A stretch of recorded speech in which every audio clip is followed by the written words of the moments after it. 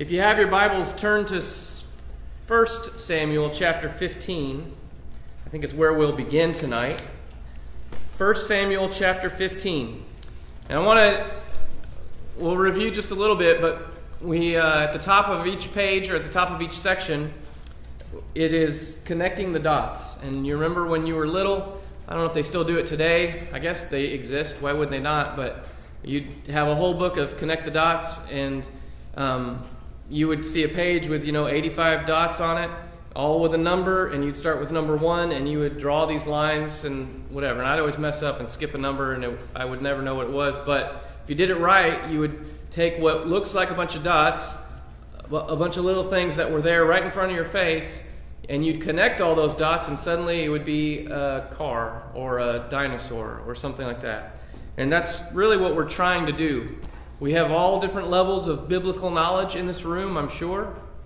And we know a lot of nuggets. All of us know a lot of nuggets from the Old Testament, a lot of dots. But connecting those dots should enable us to see something much greater than just little stories here and there. And so that's what we're trying to do. And I say the trying part in that way because that's what I'm trying to do, and hopefully I'm doing a decent job at that. To review, how many books are there in the Old Testament? 39. And what's the number sequence that we talk about every time? You can whisper it, that's okay. 512, 5512. I'm just kidding.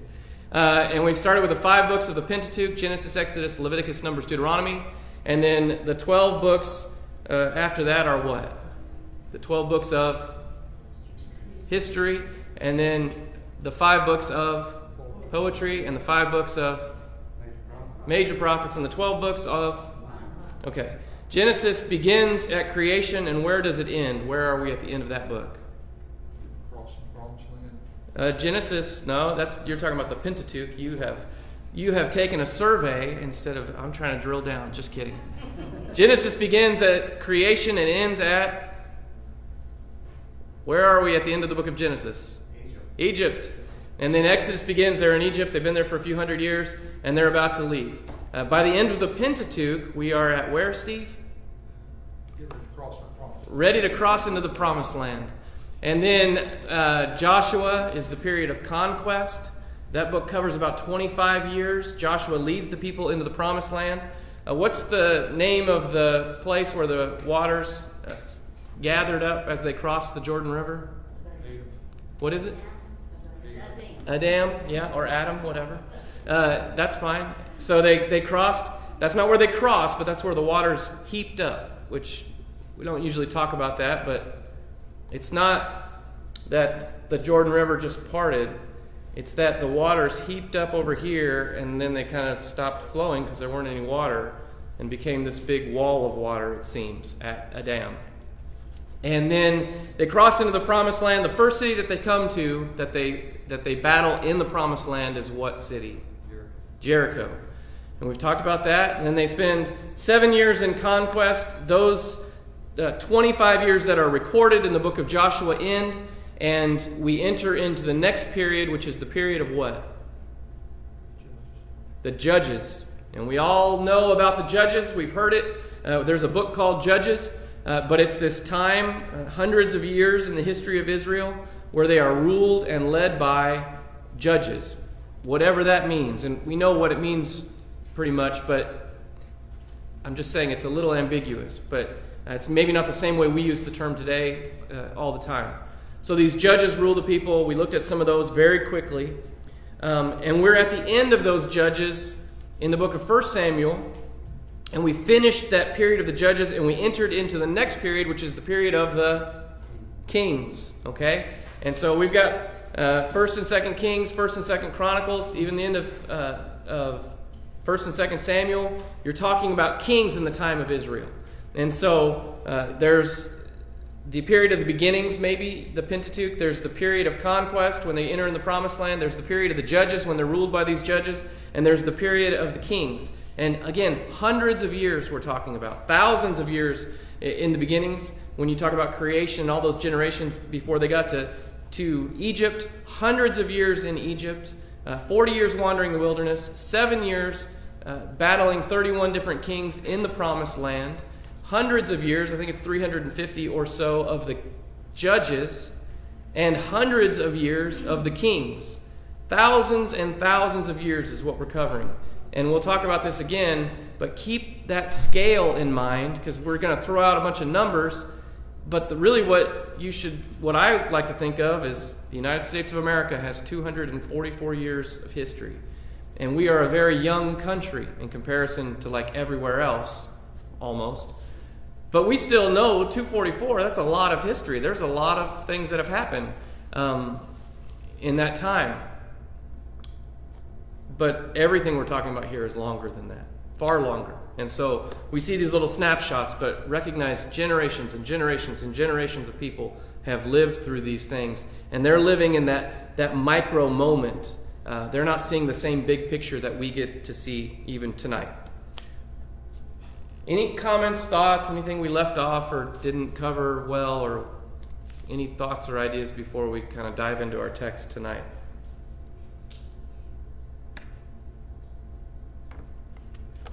Okay, I would expect nothing more from you all than silence. Just kidding. I'm just joking. All right, so we're in 1 Samuel chapter 15 is where we are, and what we've seen is Samuel is the last of the judges. And Samuel gets old. His sons aren't really good guys. The people say, we don't want to be led by your sons. They're not good guys, and so we want a king. And they demand a king of Samuel. They say, appoint for us a king so we can be like everybody else, all the nations around us. They weren't supposed to imitate the nations around them. And he can lead us into battle. Samuel said, look, you don't want a king. You're rejecting God. He's going to take your young men into battle. He's going to take your young women as slaves or to work for him. He's going to tax you. He's going to take you to war, all these things. And they said, we want a king. We don't care. And that conversation happens 2 or 3 times in the Old Testament. And continually they demand a king. And so finally, early on, God tells Samuel, they're not rejecting you, they're rejecting me. And to try to comfort Samuel, he's obviously very upset about this. He's led the people very faithfully throughout his life. And now they have rejected God's system. They've decided to look like everybody else. The first king of Israel, or the Israelites, was who? Saul. And Saul started off as a good guy. And we talked a little bit about that last week. We see his humility. He's hiding in the luggage. They can't even find him. He's kind of a timid guy. But he's the king that was chosen. He was chosen by God. He kind of met all of the criteria of the Israelites. They said, we want a king to be like everybody else. And so they get this tall, beautiful man, Saul, to lead them. And it's exactly what they want when they see him. This is the king they want. Saul turned into a bad guy. And we started to see that last week. If you're in 1 Samuel chapter 15, beginning in verse 1, the Bible says, then Samuel said to Saul, the Lord sent me to anoint you as king over his people, over Israel. Now therefore listen to the words of the Lord. Thus says the Lord of hosts, I will punish Amalek for what he did to Israel, how he set himself against him on the way while he was coming up from Egypt. Now go and strike Amalek and utterly destroy all that he has, and do not spare him, but put to death both man and woman, child and infant, ox and sheep, camel and donkey. Saul is now here to be the king, and Samuel gives him this charge. Here's what's going to happen. God wants to destroy Amalek. And the Amalekites wouldn't allow the Israelites to pass through their land for no good reason. They just wouldn't allow the Israelites to pass through their land. And now God's going to go and punish them for this. But that's not the point of why we're looking at it. Skip down to verse 7. And if you're in the outline, this is Langfield 25, if you're on page 25. Not the handout from today, but what we had last week. 15, beginning in verse 7. So Saul defeated the Amalekites from Havilah, or as you go to Shur, which is east of Egypt. And he captured Agag, the king of the Amalekites, alive, and utterly destroyed all the people with the edge of the sword. Now that wasn't the command. The command was to utterly destroy everything. Verse 9, but Saul and the people spared Agag, and the best of the sheep, the oxen, the fatlings, the lambs, and all that was good, and were not willing to destroy them utterly, but everything despised and worthless, that they utterly destroyed. And so they went in there to battle, and they destroyed all the stuff that was like garbage, like, go take that to Goodwill, take that, we don't care about that. But all the good stuff, let's keep that. Those are the spoils. And they act like they're doing what God said because they destroyed some stuff, but not everything.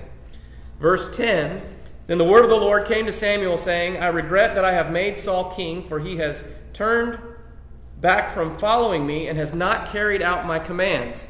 And Samuel was distressed and cried out to the Lord all night. Samuel rose early in the morning to meet Saul, and it was told Samuel, saying, Saul came to Carmel, and behold, he has set up a monument for himself, then turned and proceeded to go down to Gilgal.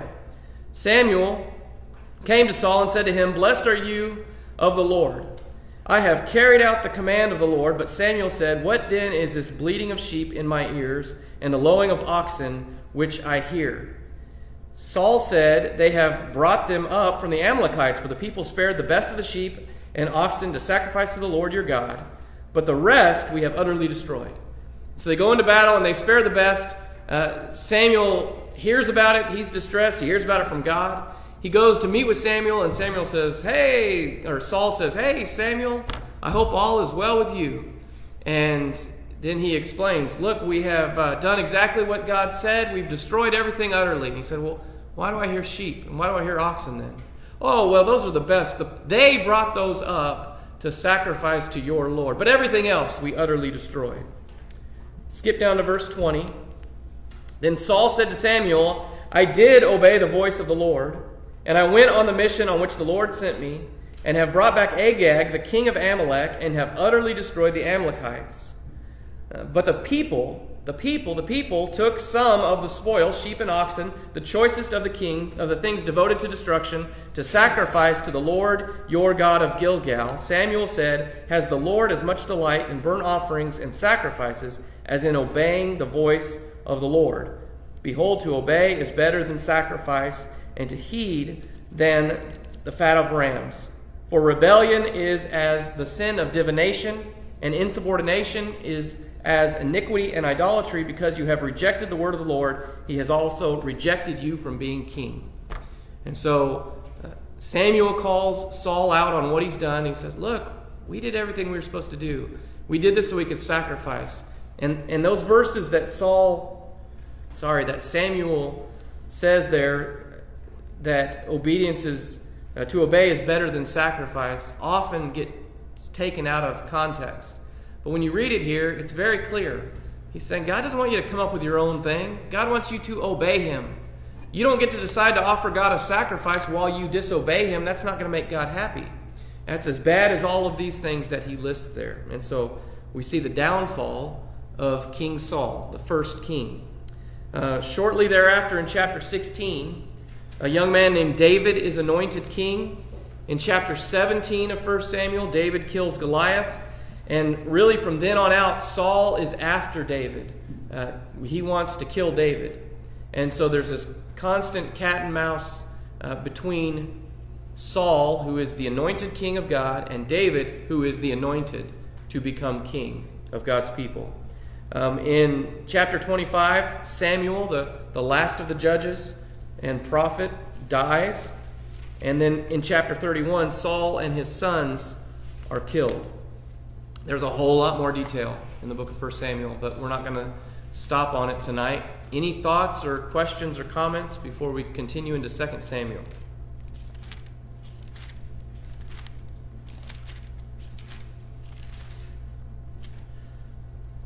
Okay, 2 Samuel. We're going to have comments here in a minute because it's about to get exciting. But I got to get through this 2 Samuel. So we don't know who wrote the book of 2 Samuel. And again, we're rolling through the period of the kings right now.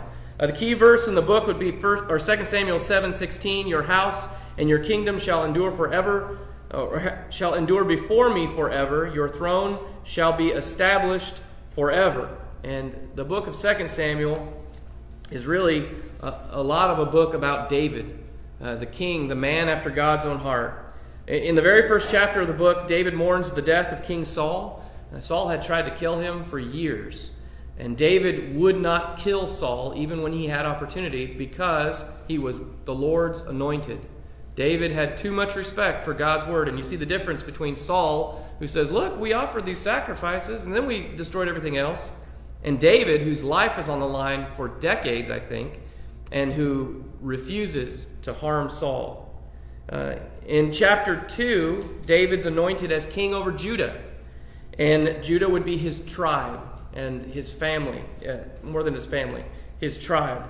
In chapter 5, David is anointed as king over Israel, all of the nation.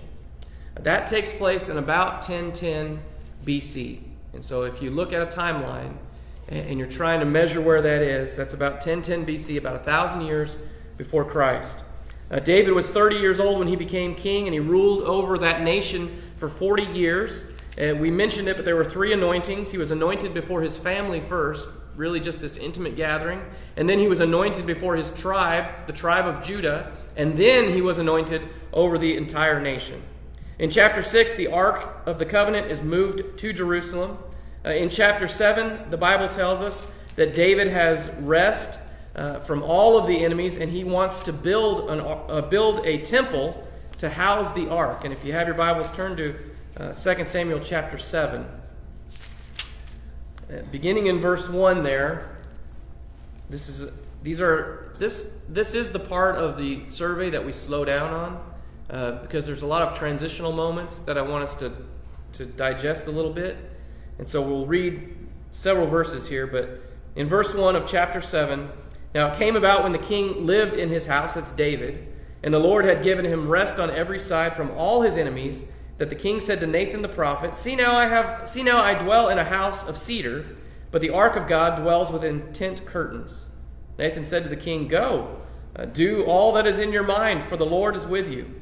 But in the same night the word of the Lord came to Nathan, saying, Go and say to my servant David, Thus says the Lord, Are you the one who should build me a house to dwell in? For I have not dwelt in a house since the day I brought up the sons of Israel from Egypt, even to this day, but I have been moving about in a tent, even in a tabernacle. Wherever I have gone with the sons of Israel, did I speak a word with one of the tribes of Israel, which I commanded to shepherd my people, Israel, saying, Why have you not built me a house of cedar? Verse 8, Now therefore, thus you shall say to my servant David, Thus says the Lord of hosts, I took you from the pasture, from following the sheep, to be a ruler over my people Israel. And I have been with you wherever you have gone, and have cut off all your enemies from before you, and I will make you a great name, like the names of the great men who are on earth. I will also appoint a place for my people Israel, and will plant them, that they may live in their own place, and not be disturbed again, nor will the wicked afflict them any more as formerly, even from the day that I commanded judges to be over the people, my people Israel, and I will give you rest from all your enemies. The Lord declares to you that the Lord will make a house for you.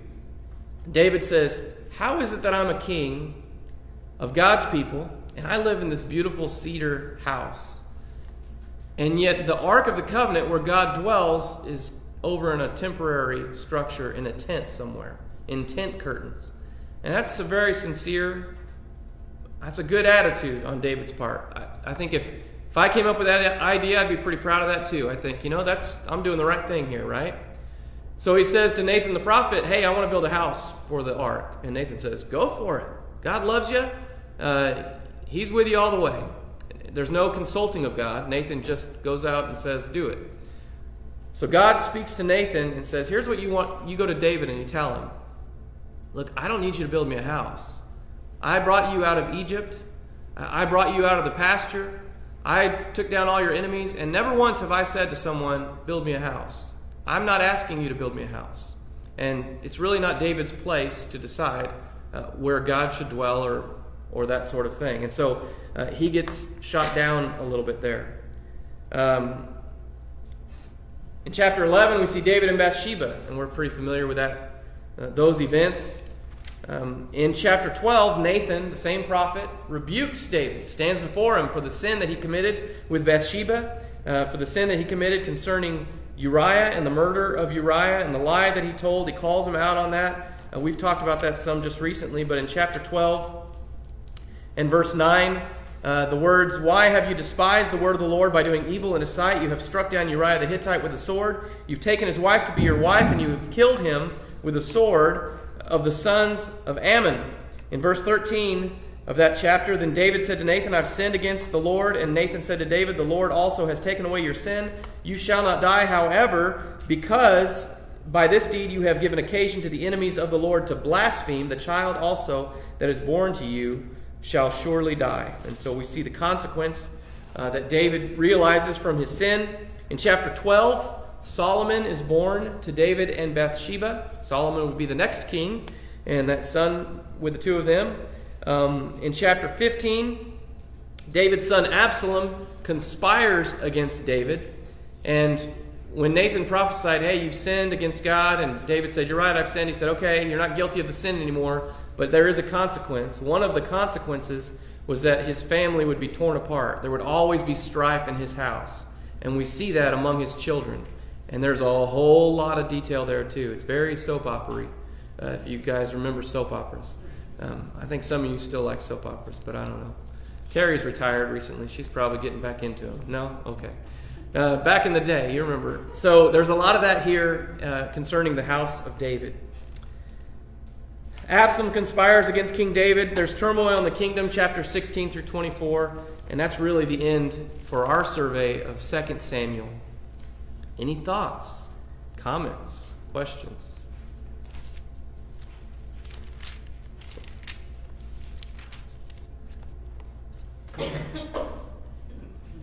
Now we come to 1 and 2 Kings, and all these transitions are important, but this will be very brief here before we kind of jump into something else. But 1 and 2 Kings, I have a quote. It includes the records and the careers of the kings of Judah and Israel from the time of Solomon to the downfall of the Jewish monarchy before the armies of Nebuchadnezzar in 587 BC. The Kings, the Chronicles, those books overlap a lot. If you just read through the book of 1 Chronicles, your head would spin, my head would spin, maybe you'd be great at it. But you jump all over the place, and there's constant overlap between these books as we see the kings, the various kings, and again, hundreds of years of history. And you see kings from two different kingdoms, and you see kings from outside of Israel, and it gets very confusing. You really have to stop and try to chart this thing out, or at least I do. But 1 and 2 Kings starts with Solomon, son of David, to be king, and goes all the way until the exile. And we'll explain that a little more here in just a moment. The outline of these two books, we see the reign of Solomon. We see the early kings of the divided monarchy or the divided kingdom. We see this period of alliance between Judah and Israel. Those are the divided kingdoms. And we see the decline and the fall of Israel, and then the Jewish monarchy after the fall of Samaria. And that all might sound like jibber jabber if you don't have a good handle on this, and that's fine. We'll talk about that a little more. Before we get into 1 Kings, I want us to kind of zoom out just for a minute. Because from here on out, there are three major mile markers to the end of the Old Testament. Three big things that happen that divide everything up. The first of those is the divided kingdom. We have 12 tribes of Israel living in the promised land. The land has been allocated to each family. But we will see, as Solomon's son takes over, the division of the kingdom. And that's one of the things I think we probably, growing up personally, I didn't have a good handle on. I'd hear people talk about the divided kingdom, the united kingdom, the northern kingdom, the southern kingdom, Israel, Judah, and it all, I don't know which one's which or what it all means. I do now, but I didn't. Mile marker number one is the divided kingdom, and we'll talk about that in some detail. Mile marker number two is the exile. I always heard there was the exile. Oh, that was before the exile, after the exile, that was Babylonian captivity. All that stuff just ran around in my head. I never had a good handle on it. I do now, I hope. And mile marker number three is the restoration. And so from here to the end of the Old Testament, of all the books, prophets, everything, we see the divided kingdom, we see the exile, and we see the restoration, where they come back to the promised land. If you can keep in your mind, if this is confusing at all, if you can keep those three ideas in your mind, everything else we talk about will kind of rotate around one of those ideas. And my thought is we'll go through 1 Kings here. It's very quick what we've got. There's some reading. I probably shouldn't have given you that handout. And then the handout that I gave you is just that. It is a little bit of a deeper dive into those three events. So we can get a handle on those three events, and then we'll zoom out again, and we can look at each of the prophets that fall into those categories. Because that's really, for me, the only way we could look at the prophets and get some value out of as a survey. Any thoughts? I want to give opportunity if there's questions or comments. Did I miss something? Something super important to you that need to talk about more controversial stuff? Okay, sorry. Okay, let's look into 1 Kings here. And if you have your Bibles, turn to 1 Kings. It's very brief what we'll look at, but in 1 Kings, Solomon, the son of David, Solomon, the son of David and Bathsheba, becomes the king. And what is it we remember most about Solomon? A couple of things, probably. Wisdom, right? He prayed for wisdom. What a wonderful thing to pray for. He didn't pray for wealth or riches, but he prayed for wisdom. And because he prayed for wisdom, he got wealth and riches. He got kind of everything because of that. That's what I always remembered as a kid, and that's what we remember. He becomes king about 970 BC, and just keep that in mind. David dies in chapter 2.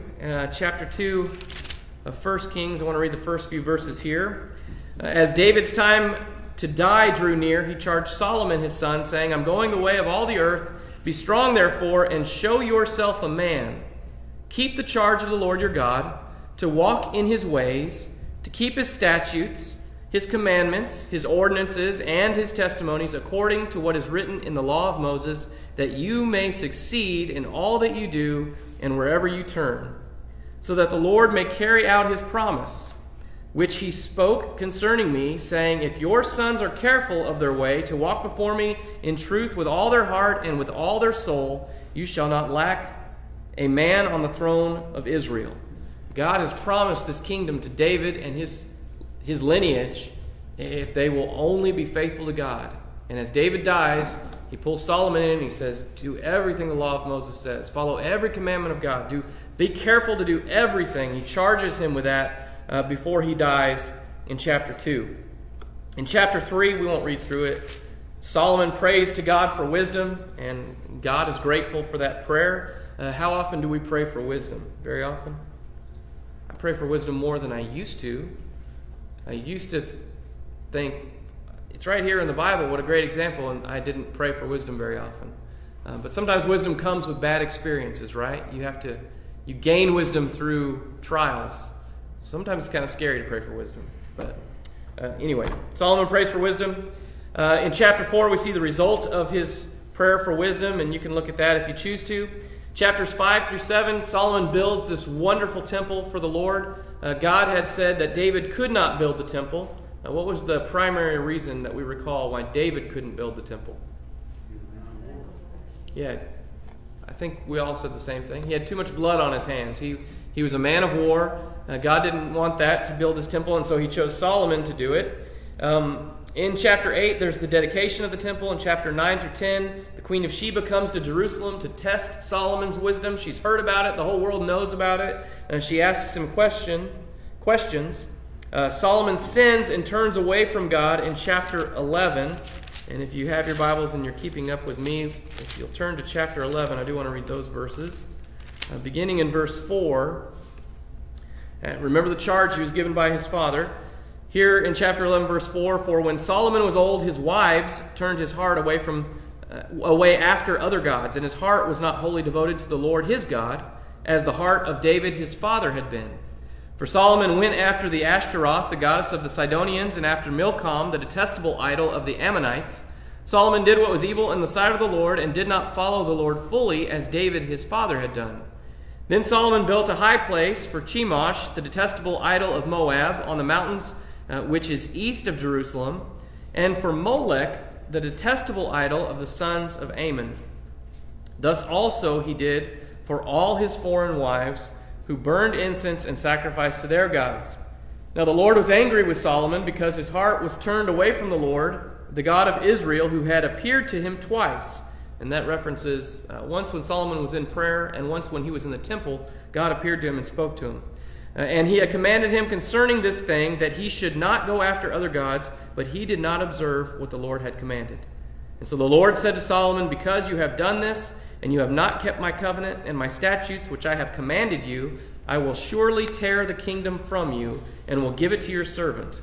Nevertheless, I will not do it in your day for the sake of your father David, but I will tear it out of the hand of your son. However, I will not tear it away all the kingdom, but I will give one tribe to your son for the sake of my servant David, and for the sake of Jerusalem, which I have chosen. So Solomon turns into a bad guy. He falls away in a big way. He has all kinds of wives, hundreds and hundreds of wives, and he starts to worship their idols, their foreign gods. Israel has a real problem with idol worship. And he gets really caught up into it. He's the guy that built the temple, and you can imagine how amazing it must have been to see the temple and to know that's where the Ark of the Covenant is, that's where God comes, and the Day of Atonement and all that stuff. And then you go out and build temples to all these other gods up on the high places, which boggles our minds. But he does that, and God's angry because he's turned away from him. He has fallen away, and he says, I'm taking the kingdom away. He didn't follow the charge given to him by his father or by God, and so God's going to take the kingdom away. That's the division of the kingdom. That's when the divided kingdom takes place. The reason the kingdom was divided was because of Solomon's sin, because of his idol worship, his great sin against God. Solomon dies in chapter 11. In chapter 12, 931 BC, the kingdom is divided. And if you're keeping up, in chapter 12, beginning in verse 13, and we'll come back to some of this when we dive a little deeper, the king answered, well, I don't want to read that passage because that'll just get us confused. Sorry. Solomon's son was a man named Rehoboam. And we remember Rehoboam and Jeroboam. Jeroboam was the servant of Solomon that God told Solomon, hey, I'm going to give it to your servant. But not all of it. I'm going to give your servant, I'm going to leave one tribe for you. And so what happens is there's these two men, Jeroboam and Rehoboam. Rehoboam is the son of Solomon. He takes over and only has Judah and Benjamin, these two little tribes of land. And Jeroboam gets the rest, and now we have the divided kingdom of Israel. And we'll dive deeper into that next week when we get into our handout. But we'll keep going for now. Let's see. In chapter 12, you see Jeroboam's idolatry. He's the northern kingdom, the other kingdom, not Solomon's son. He commits idolatry. And then I added this chart, which is the reigns of the kings. And I have another chart later that's very similar. And we'll end looking at these two things tonight. But for hundreds of years, you see these kings over Israel and kings over Judah. And we'll say this tonight. When the kingdom divides, we have the northern kingdom, the 10 tribes of Israel, and you have the southern kingdom, 2 tribes of Judah. And so sometimes we call it the northern kingdom and the southern kingdom. Sometimes we call it Israel and Judah. Sometimes 10 tribes and 2 tribes. The northern kingdom kings are always bad. They're always bad. They never were good. The southern kingdom kings are sometimes good, but they're pretty much usually bad. Even when they're good, they're kind of almost usually bad. And so the kingdom is in a mess. And again, for hundreds of years, far longer than this country's been here. As it begins, Rehoboam's in Jerusalem, and you can see that on the left side of that chart. And Jeroboam is the rest. If you think about the kingdom dividing, here's what happens. Jerusalem is only in one place, and it's in the tribe of Benjamin's territory, which is part of the southern kingdom. They don't have a Jerusalem in the northern kingdom. And so very early on, Jeroboam, who is the king of the northern kingdom, says, I can't have people going to Jerusalem for feasts and stuff and going to the temple to offer sacrifices. They're going to go down there and they're going to decide they want to follow Rehoboam. And so I'll just build places for them to worship up here. And in fact, I'll build temples and I'll appoint priests myself and I'll come up with my own feasts for them to follow and my own sacrifices. And so he created his own religion in the northern kingdom. And so, from the very early on, the northern kingdom's in bad shape. On the next page, on 28, we'll just go through this and we'll be done for tonight. But the major events there, for 200 years, the northern kingdom is led by wicked kings. Eventually, the northern kingdom, or the kingdom of Israel, or the 10 tribes up north, are taken into exile by the Assyrians. In 622, the book of the law is rediscovered during the reign of Josiah. They found the Bible, basically, their scrolls in the temple. They had lost them. In 586, Jerusalem and the temple are destroyed. In 605 to 535, there's this full 70 years of captivity. That's the exile. And then the restoration begins there, 536. And we'll dive into those three next week. Below that, I have all the prophets. And here's where we'll, after we get through these three next week, we'll start on the prophets.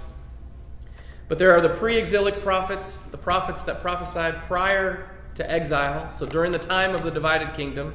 There are the exilic prophets, prophets who prophesied during the exile when they'd been removed from their land. And there are the post-exilic prophets, prophets that prophesied once they came back. And so, I know that might be too much, but keep those events in mind. Those are the 3 mile markers. There's the division, which we just saw a hint of, and we'll next week dive into that. Then there is the exile, and then there is the restoration. And everything else revolves around one of those 3 things. That's where we'll get our bearings as we continue. Any thoughts? Corrections? Jabs? Comments? Brandon, you got nothing? Joanna, yes ma'am. I believe so, yeah. Yeah, I believe so. I'd have to... I know there's some 40s in there. I think you're right. I imagine you are right. I will default to you. Yeah, I believe that's true. Yeah, that's true. Well, he wasn't doing much reigning, but he was still there. He was still alive, yeah. I think it was all 40 years, each 3 of them. And who was Jeroboam? Jeroboam was a servant of Solomon. That's how he's described. And God said, hey, I'm going to take it away and give it to your servant. And then we'll talk about it next week when we talk about the division, how it happened. We'll get more detail and slow down.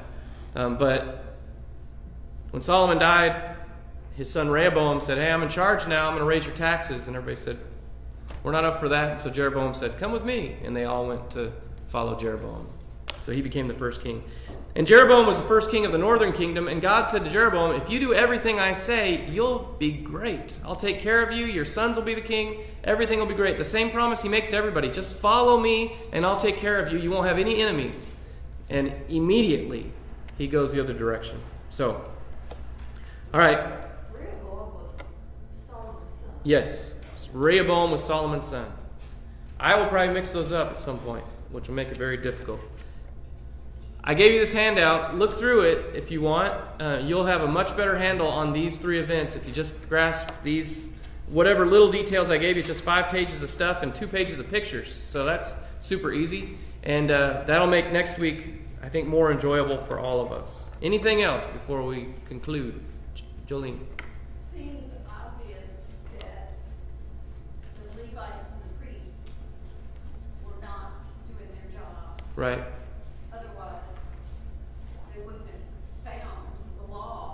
Oh, yeah. Many years later. No. The kingdom is totally broken. And even like we're saying, we'll see when we get into it, but even the good kings are very rarely good. And it's like he was good for a time and then he followed the way of his father or whatever. And it's so much bad. It's a terrible time for God's people. And the result of it is the exile. And that's what we'll see too. There's so much detail for these next hundreds of years. Deborah, did you have something? You're just kidding. Anybody else? All right. We'll start right here next time as we dive into those 3 mile markers. Think about those 3 during the week. Try to remember those 3. That'll help us as we continue.